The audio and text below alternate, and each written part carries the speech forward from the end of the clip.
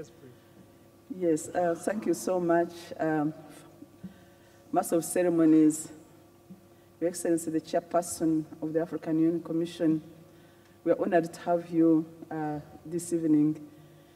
Your Excellency Kofi Annan, I want to thank you so much, not that you are here, but you give me impetus because you have been giving me a lot of support in agriculture, in driving the agenda of the continent.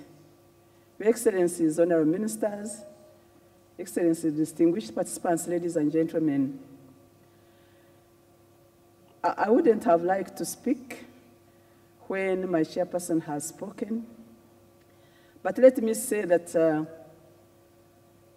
this is an important forum for us.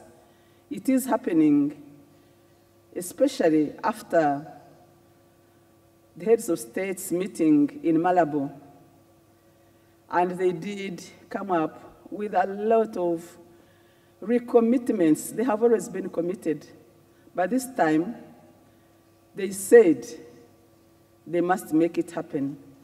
And I know that you are all here to look at what else can be done in order to transform the agricultural sector on the continent, because it is the foundation. Agriculture is the foundation of economic development on the continent.